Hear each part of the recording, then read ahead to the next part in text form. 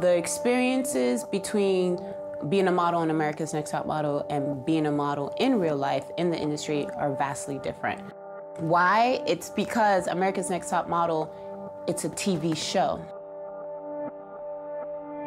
Every year, as winter descends upon the Northern Hemisphere, hundreds of international models follow the sun to the tip of Africa. The industry is massive out there. When I landed, I was like, oh my goodness, I really am in Africa right now. For 6 months of the year, Cape Town is the center of the advertising universe, as it serves as a backdrop for countless commercials, campaigns, and fashion shoots. I think it must be such a hard, probably the hardest job in the whole wide world to have is to be a model right now in Cape Town. The whole world is here. Hello, my name is Ana Herrera. I'm 22 years old and I'm from Brasilia, Brazil. Hi, I'm Roshana. I'm 20 and I'm from London. I'm Sella. I'm 27 and I was born in California. I'm Ben Adams and I'm from London. I am Michelle Wilson and I'm from the United States. For the next 3 months, these models will leave behind their family and friends.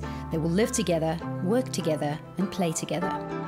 When you're in the real world, everything is on you. There's no driver coming to pick you up. There's no like PA saying, all right, models, you gotta be ready in 5 minutes. What you're about to see are real auditions for real jobs, real clients, real life competition. We all had to like make out at one point, and you don't really know this person next to you and they're like, okay, make out now, and you're all like, okay. I wouldn't say that I'm competitive, but I'm very ambitious in a healthy way.